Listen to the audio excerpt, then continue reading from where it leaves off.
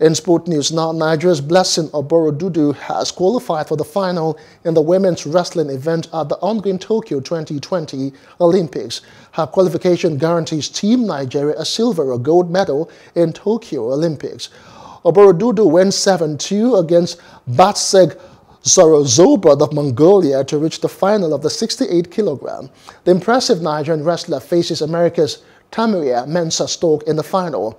She had defeated Ajabani's Elise Manalova and Maryam Zubarazova of Kyrgyzstan to advance to her first Olympic semi-finals.